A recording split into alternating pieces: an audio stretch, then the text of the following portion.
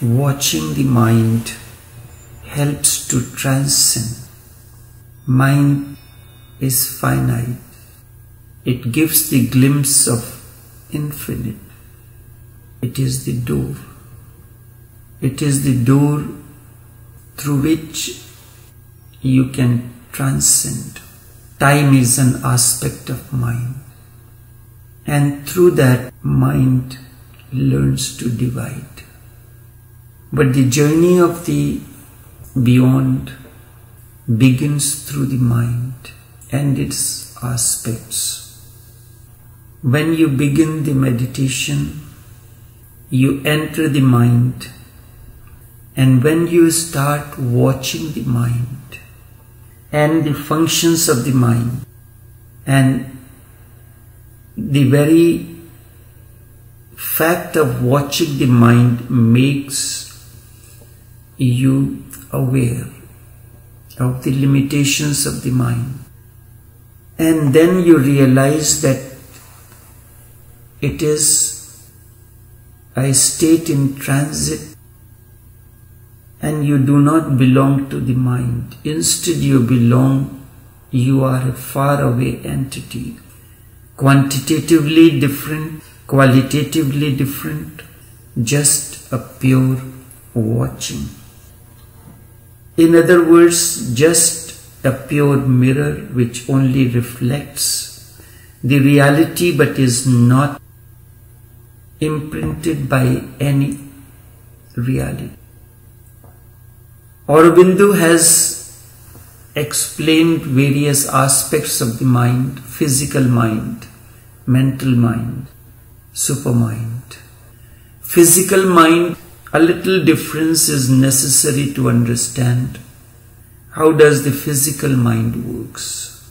It is automatic. You are driving the car.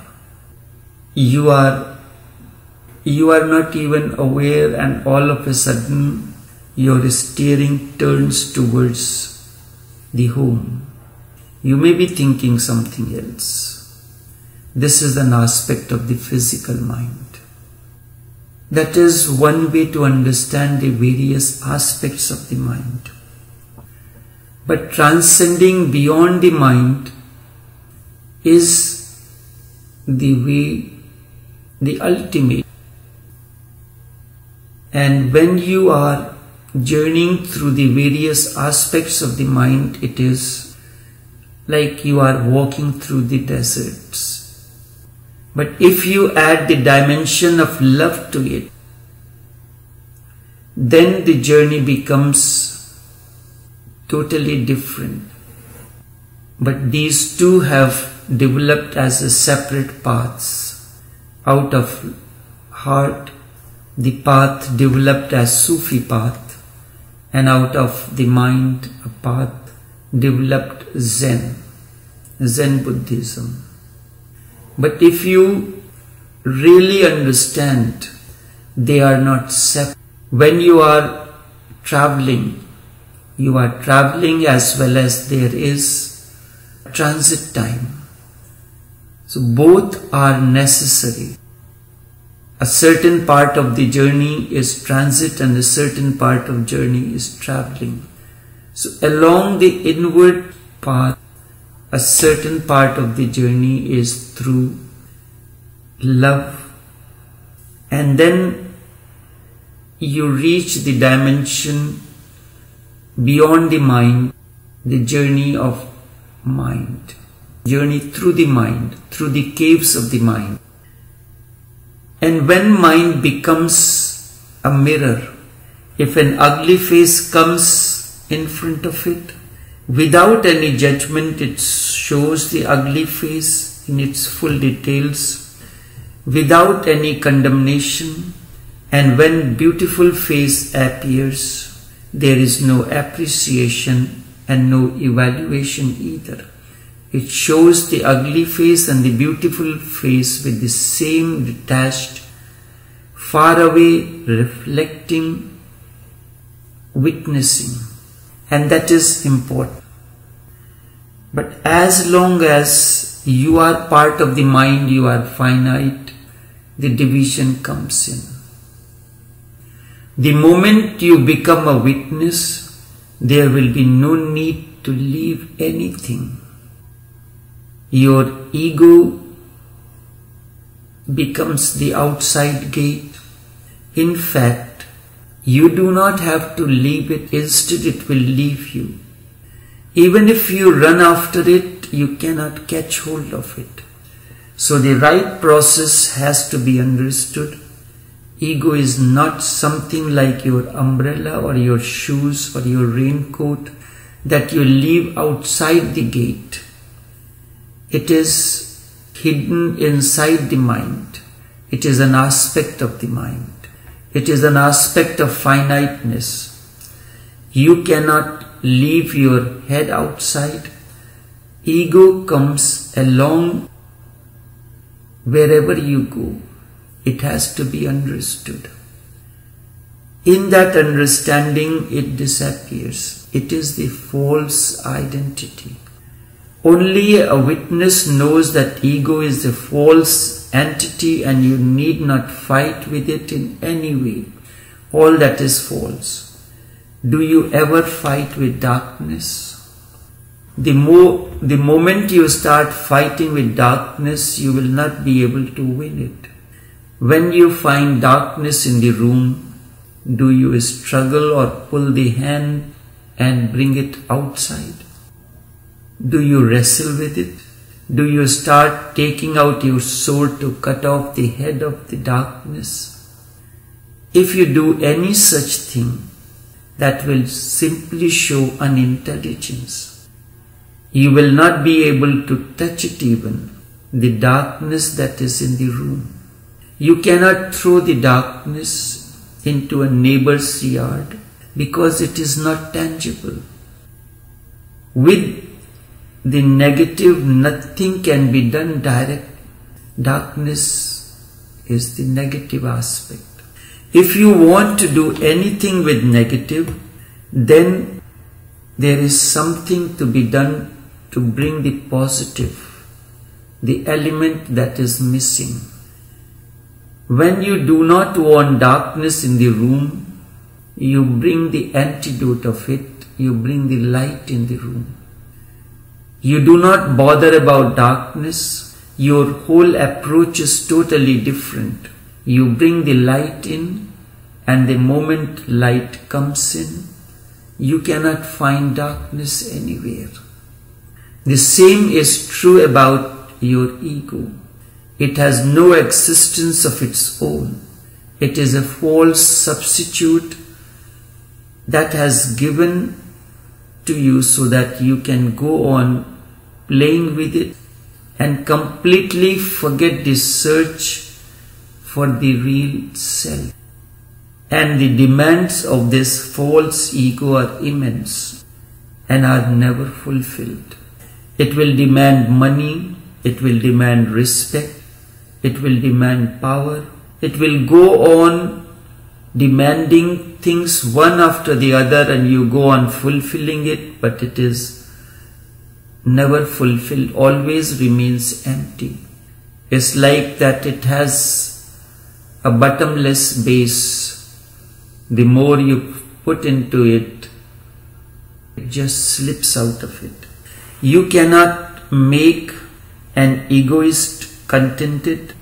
Ego is always requiring something more and more, growing bigger and bigger, and remains oozing always. The more you try to fill it, the more you will find that it is empty. The more demanding it becomes, you become almost a slave to a false entity, and life is wasted in ambitions that ego creates. It is one of the most dangerous inventions that society has managed to create. So when you want to drop, never think in terms of dropping it, because even the word drop gives you an idea that it is something. It is nothing in reality. It is not tangible. You cannot drop it. You cannot put it out of the door. You have to look into the reality of it. In deep meditation, you become a witness of all the functioning of the mind. Because the ego is the complicated byproduct of your mind's functioning, its thoughts, its desires, ideologies, prejudices, its politics, philosophy, its religion, everything contributes in some way or the other to create a certain dimension of ego in you. It is important to understand this. Adi Shankar, when he met, while wandering in Himalayas, he met his master and he asked, "Who are you?" And in response to that, he explained composed as composition, which says that I am neither the mind and neither the storehouse of the memory, nor the ego sense. I am the eternal bliss. I am the light. And by watching, that is the only way you can transcend beyond the mind. And when you transcend beyond the mind, you reach to a dimensionless dimension, open space. That open space is your reality. If you have never thought of meditation, you cannot meditate. Philosophers cannot meditate. Their whole approach to life is intellectual. They think about and about things. So you do not have to think about ego or mind or anything.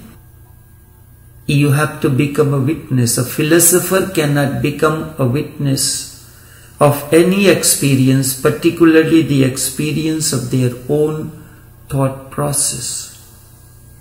The moment you start watching the thoughts floating on the inner sky, a journey of meditation begins. If you really want to get rid of ego and the mind, you will have to go so deep into your meditation that you can create a distance between you and your mind. Immediately you will realize that your ego is the false, and the moment you have seen it, it is dropped.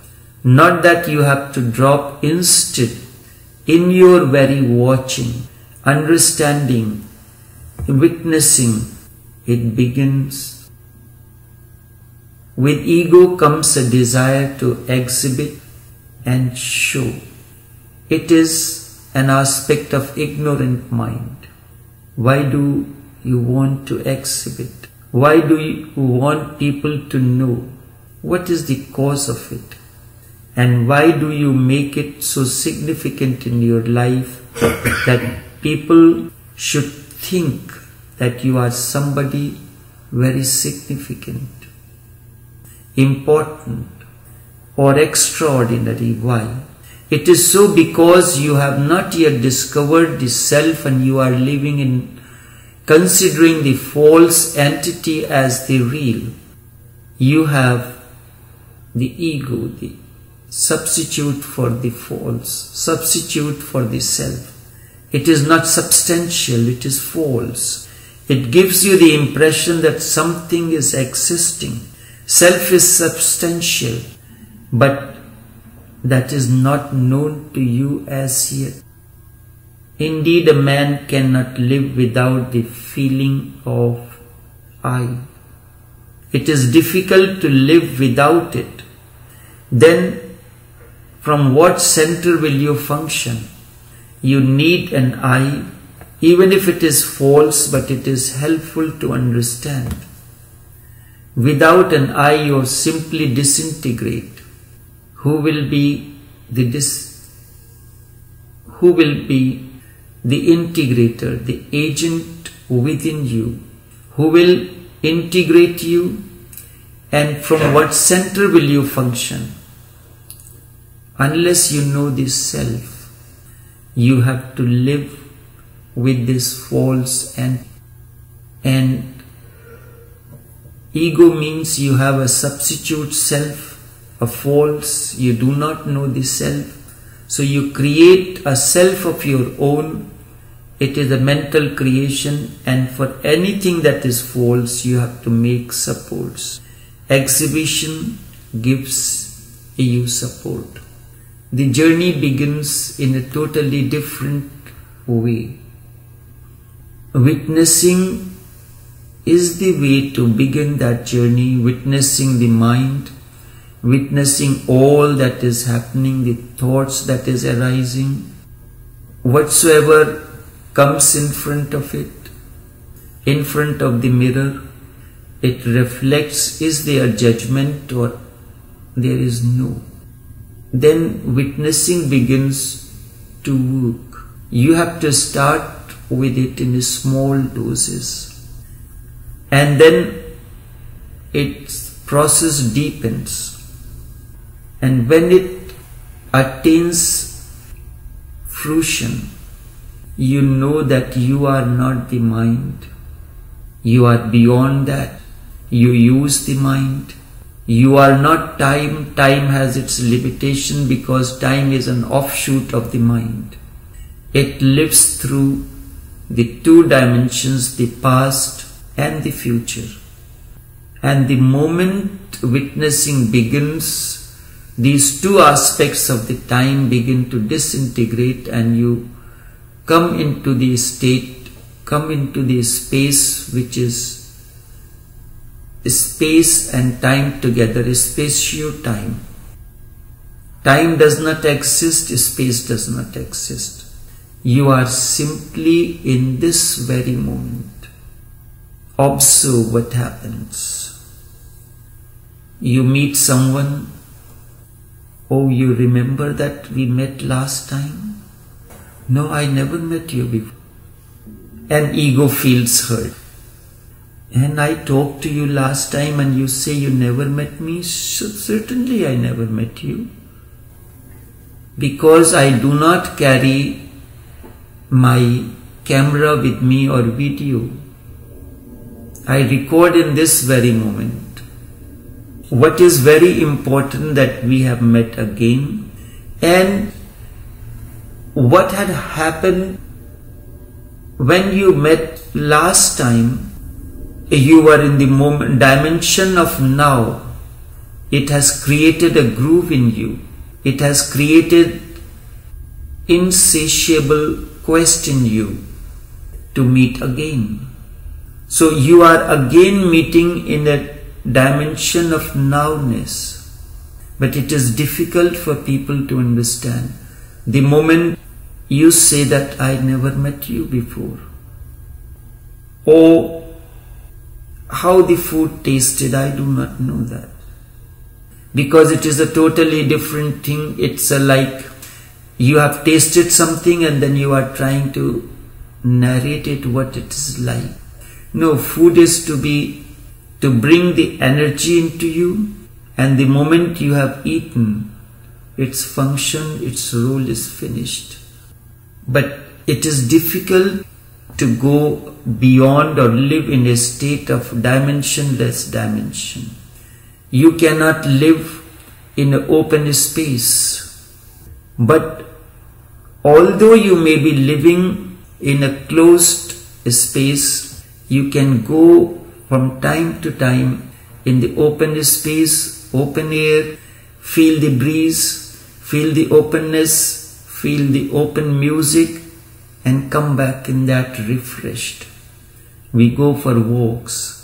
Meditation is like going for a stroll away from your closed circles. You are living in a closed room, a certain conditioned air you are breathing, conditioned environment that has been created.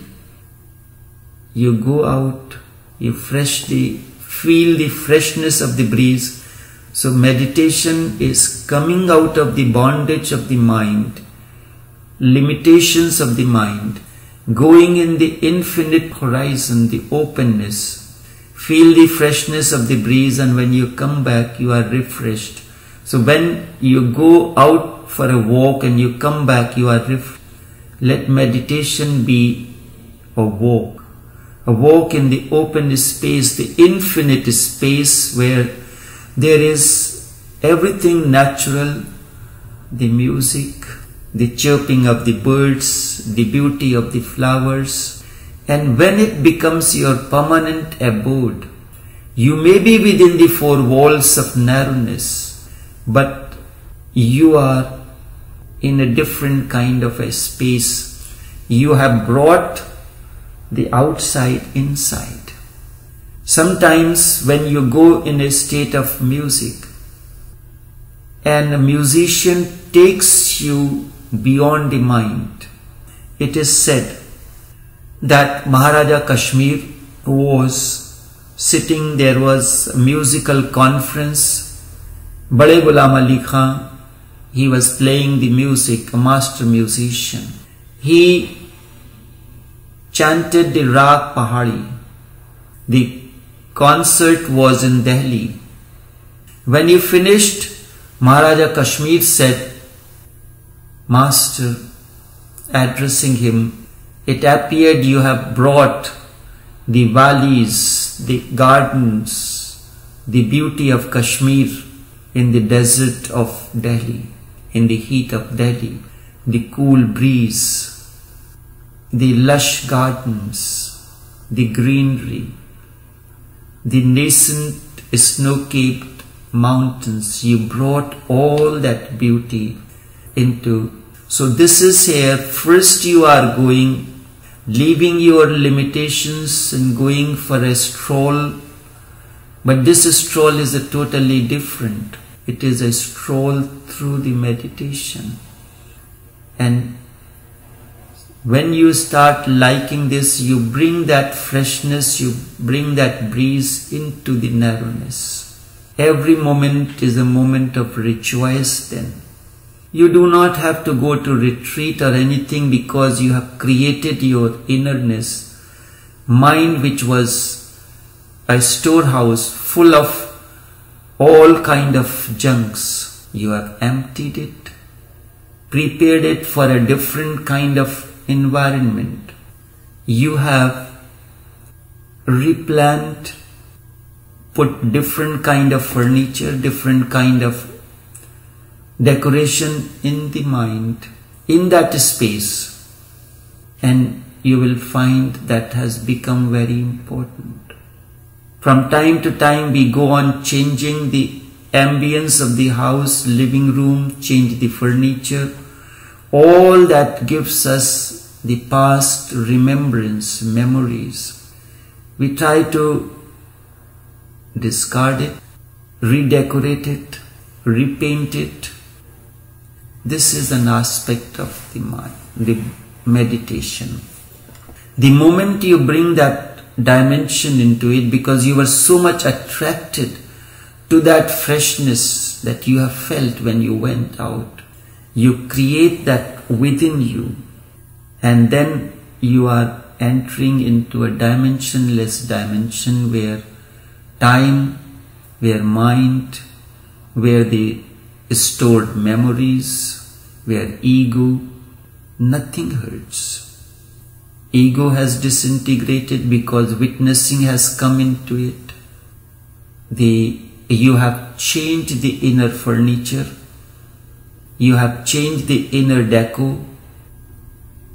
The old memories are replaced with the new. The walls are painted differently. Everything has become. And then through everything, the reality that you are will begin to reflect. In multiple faces you will see oneness. It happened a king wanted to know how one reality manifests in a myriad ways. How can I experience that?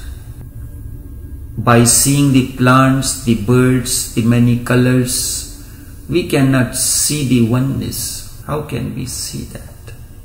He said, oh, he will create a situation where he can see the one reflecting through the millions, in millions of the ways, myriad ways. He went in the room. He created the room with glass. All around glass mirrors he fixed in different shapes, different dimensions, small, big, small mirrors, and then whole wall, whole roof, ceiling, floor, everything was of mirror. And when you imagine if you are in a room which has mirror all around, small mirrors, and small mirrors put together to make the wall, to make the ceiling, to make the doors, to make windows, everything. And when you enter into it, you are reflecting, you are one, you alone are there. But you are reflecting through every single mirror that is there in the room. The oneness is manifesting. So you create your inner space, that of mirror. And witnessing is the mirror. So when whatsoever comes, the moment you come in that inner space, you will realize that there is only oneness. The real self that you are starts manifesting through every single piece of mirror that is there, planted into, pasted, fixed into that room. And you, as long as you remain ego, it depends on what others say about you. It feels good if people feel good about you, and it feels bad. The ego feels bad.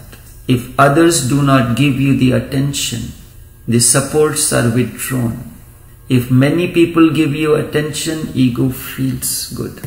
But now you are creating a different kind of inner space where ego has no place. And the moment this begins to happen, you are moving towards dimensionless dimension beyond the time.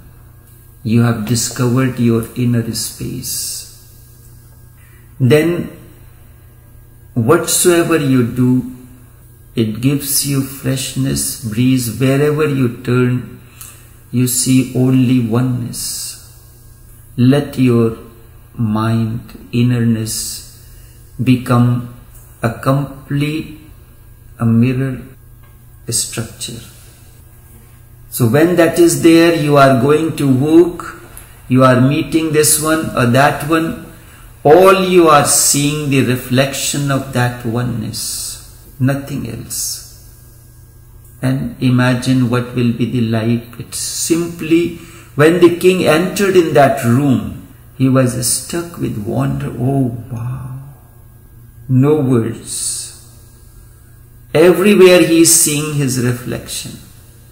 He said, this is how the reality. Meditation gives you that space. And witnessing is the way to attain to that space, to reach to that state.